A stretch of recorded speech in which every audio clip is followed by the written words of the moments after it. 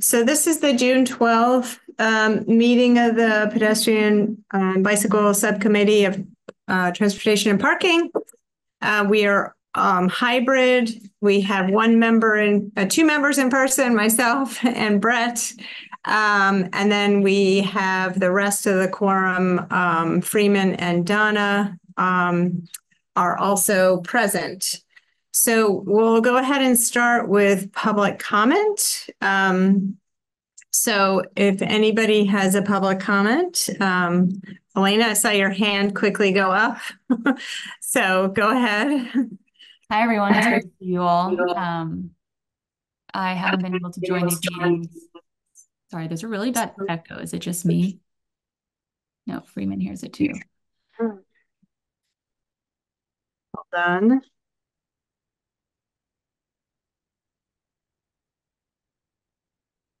Why it would go across. Is my voice echoing also? No, your voice isn't. Okay. And now it seems like my voice is fixed. So whatever you did, it worked. So I haven't been able to join these meetings in a while since the time has moved to 3 p.m., which makes it tough with my work schedule. But I do appreciate that they're still hybrid. I had two public comments that I wanted to raise today in hopes that the committee would bring them to a future agenda item, or maybe I can get some quick answers while we're here. But one being Valley Bikes. I know I noticed that it wasn't on the agenda for today, but I also heard through the press release that they were supposed to start up the end of May, and here we are mid-June.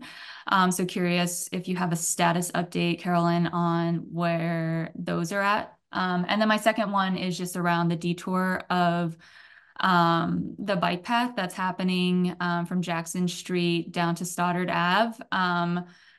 Really appreciate Donna letting Friends of Northampton Trails know with a little bit of notice that we were able to announce it to our listserv, which has about 900 people on it. We've also been able to post it on our social media. But something that I would ask for this committee in particular is that that conversation be had. And again, this might have happened last month. I haven't been able to join. But I think in a more perfect world, we would have Donna bringing those types of upcoming projects to this committee, and this committee having a really robust conversation and troubleshooting around the best ways in which we can provide a safe detour for cyclists and pedestrians. I've heard feedback from community members saying that it's pretty dangerous. I know that there's parking right up by Jackson Street at that intersection. And so there's no bike lane there. I know that there's been some conflict with a lot more pedestrians on the sidewalk because of the bike trail being closed.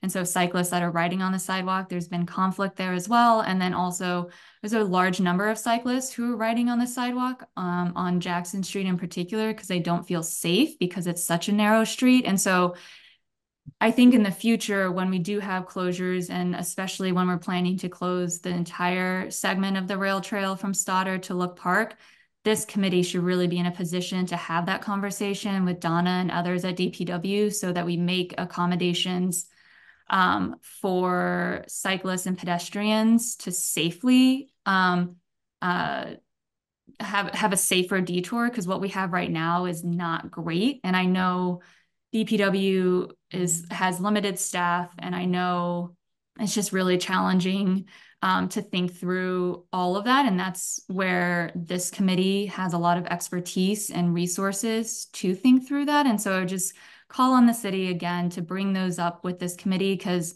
if not here, then where? And I think we're finding ourselves in this situation where we have really unsafe conditions for cyclists and pedestrians during this 2-month closure on the rail trail. And it's really unfortunate that we weren't able to come up with something and be a little bit more proactive to have something safer for those folks. And, you know, school is almost out yet, if not already out yet. And I know a lot of students use that corridor to get to and from school. So there's a safe routes component there.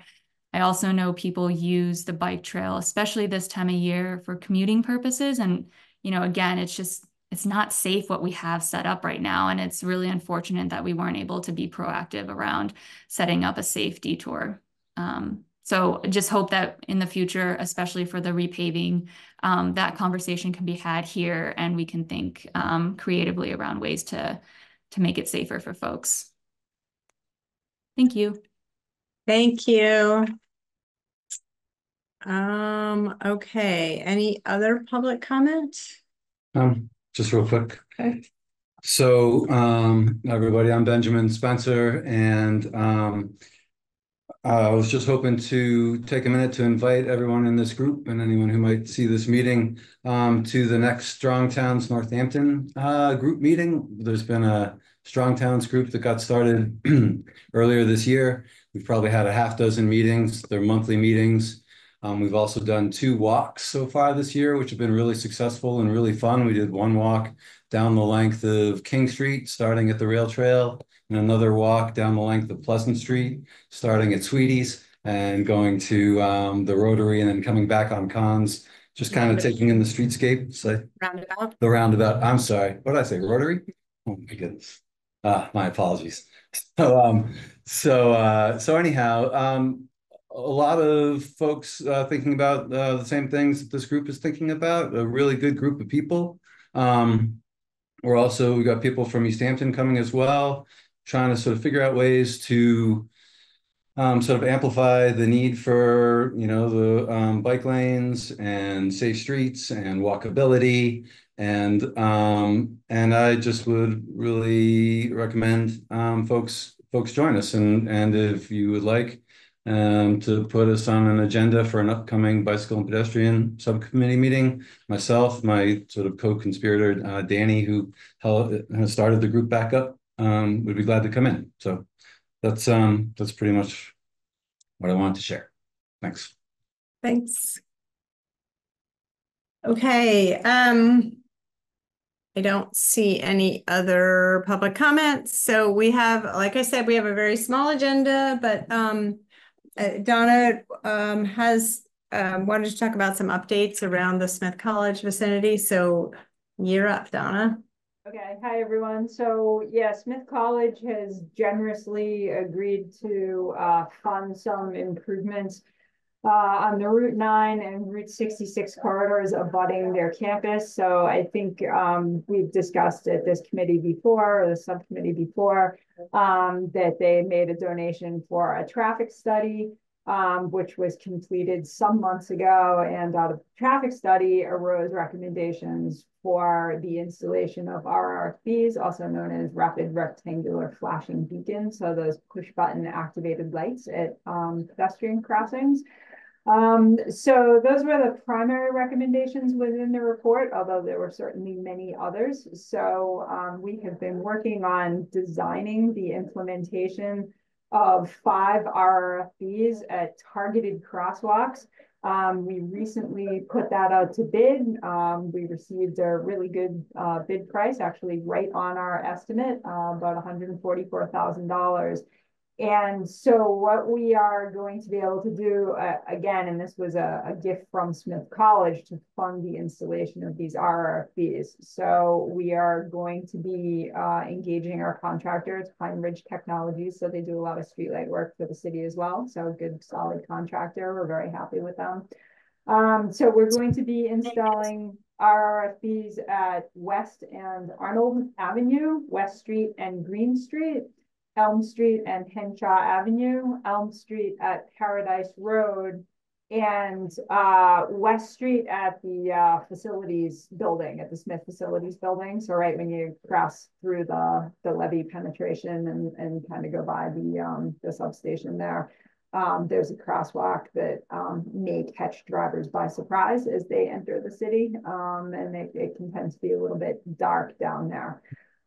So I think that this will be a great improvement for this entire corridor, and we thank Smith for their generosity. We're going to be executing that contract shortly and mobilizing the contractor. We expect, if all goes well, that this work will be completed on or around the time that the students come back to school. That's the plan. We certainly can't control like supply chain problems sometimes we struggle to get equipment, but hopefully, these are kind of off the shelf things, and we can get this job done. So $144,000 for 5 of these as a gift to the city. And I think it'll make a big difference. We're certainly continuing to look at other ways to improve the area, but at the very least, pedestrians may feel a little bit more comfortable if they have a little better visibility, especially in rain and poor lighting situations as the weather turns colder and the time change and so on. So that is my update around Smith College. Take questions if there are any. Donna, this doesn't include the other work that was discussed with Smith around the West and Green Street to sort of do curb bump outs or painting, does it? Yeah, so we had bid this with that as an alternate, because we have a finite amount of money to work with from their gifts. So we had bid like a painted curb extension set up there. And that bid price came in higher than we would have liked to have seen. So there's just not enough funding to get the contract signed and get everything moving in the time frame we want to see it moving. The additional issue is that that's kind of a temporary solution, right? To paint the ground and is it going to work? Is it not going to work? What you really want to see is like a hardscape improvement, and you want the curb moved there. And that was the conversation that I had with Smith last week. It was $60,000 to paint the ground and put in some fluorescent delineators, and it just felt like kind of a steep price tag for something which really needs to be permanent. It's great if it was a lesser amount of money. I think it's a worthy thing to do, but we didn't have enough money to sign the contract, and everything would have had to stop while we sort of worked through that process. And that's going to delay the implementation of all of these measures. So we thought it best to just proceed. Let's get the RFPs in, and then we can have a conversation around moving curb lines or some other type of temporary installation. And presumably that would require some amount of design initially anyway. Is that right? To do the curb extension, the hardscape? It would. I mean, we have a design just to paint it. I mean, this paint is like ridiculously expensive. Colored paint on the ground is like mind-numbingly expensive. Those green rail trail crossings that we have, the cost of that paint is quite surprising.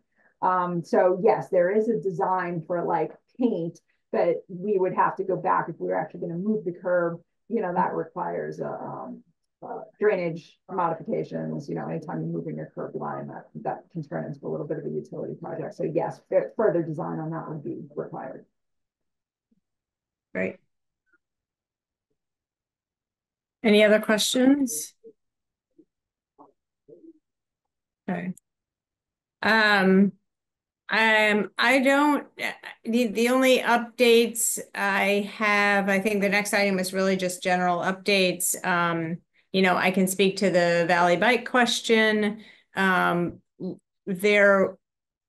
shouldn't have been a statement that Valley Bikes were coming back at the end of May. I think there was a hope that they might be able to get them at the end of May. So that is, we got a little bit not sidetracked, but the contract processing took a little bit longer. So that pushed the timeline a bit. The other piece of that equation for Drop Mobility is that they are wanting to make sure they've got everything ready to go to literally put all the bikes out at once and not do it phased. So they're making sure everything's set and ready to go. And they've told us more recently that it'll be they're hoping for mid-July. for relaunch, but it'll be the entire system at that time, as opposed to a phase in. So that's the update on that piece. I had a quick follow-up question on that, Carolyn. Are they planning to do year-round service or just seasonal? It really depends. They're definitely interested in providing year-round service, but it's a conversation with the communities and sort of and the bikes. But they believe that that's, you know, their focus is a transportation system. And so from their perspective, it's not transportation if you shut down for, 3 months of the year. So it's really a conversation with the communities and with Drop about that. So to be continued. And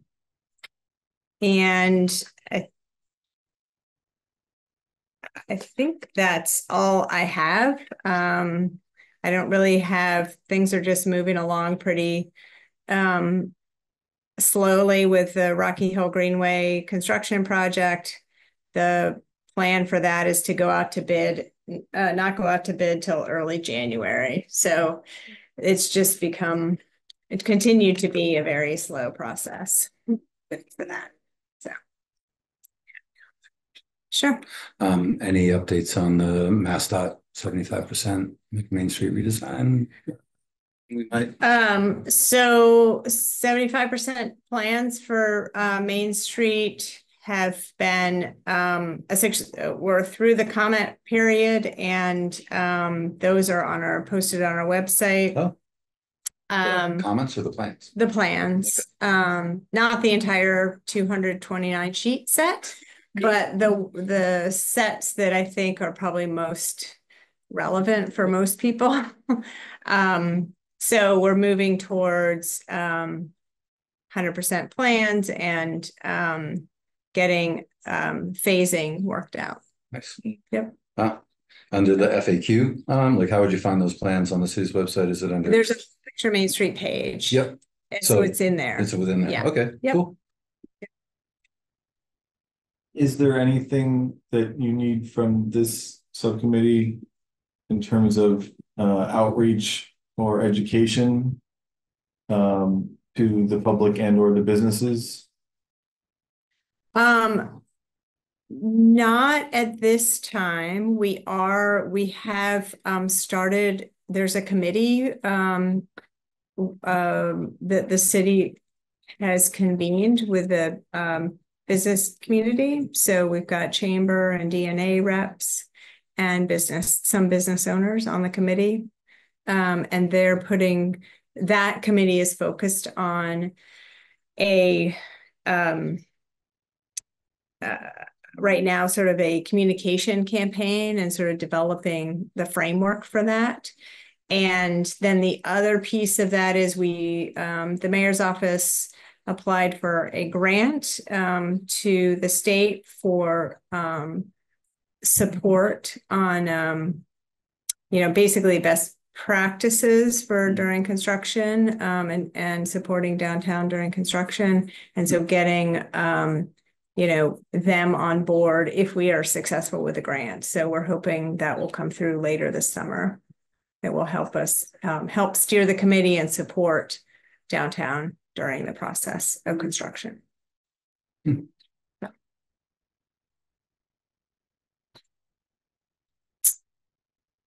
All right. No other comments? Yeah, go ahead. Carolyn?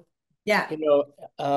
In light of what Elena has said and what Ben just asked and Brett asked about the committee, I've been thinking about if there's anything else that our committee could specifically been working on and contributing, because sometimes I sit here thinking, well, what am I actually adding to this process? I don't seem to have, I don't have the expertise. I have, the experience as a user, but I don't have any great expertise, and I'd really love to be able to contribute, but I don't know exactly how. And I was wondering if maybe that's a conversation we could have. or if that issue has been discussed in the past, or if just being present here is what the committee is for, and to give my relatively uninformed input. I mean, I think, given the comments that were raised both about Main Street and then also potentially supporting during construction and sort of mapping out or identifying or providing assistance relative to detours, we can certainly put that on another agenda, on the next agenda. I will say, yeah, I'm just looking. I mean, that's going to be July. I don't know how many people are going to be available in July and August, but we could certainly start the conversation. I know for the August meeting, I'll probably just have to cancel because I'm not going to be available in August for that date. So, Is it possible to reschedule? the August meeting? Yeah. Potentially would just, I mean, I'd have to see who else is available on what days, you know. So, yep. But it might be, you know, will probably be spread pretty thin for both July and August, just with different schedules for everybody. So I don't imagine that in either meeting there would be, you know, full complement of members. Well, go ahead. Freeman, I was only going to say that I appreciate the question, and I feel like part of the answer, besides what we can think of, might be to ask our umbrella committee, TPC, if there is something that we can do for them to help in their work that is still under our bicycle and pedestrian purview. Yeah. So if the committee would like me to take that to them as a question, we could do that. It would be very helpful for me to have, to have a conversation, especially, when Nick and the other members are present, who have a little more experience.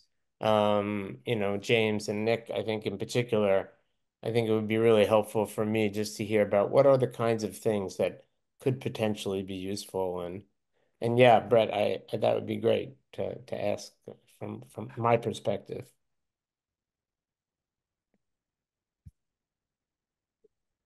It sounds like maybe we should have that discussion internally before we bring that to TPC. Is that?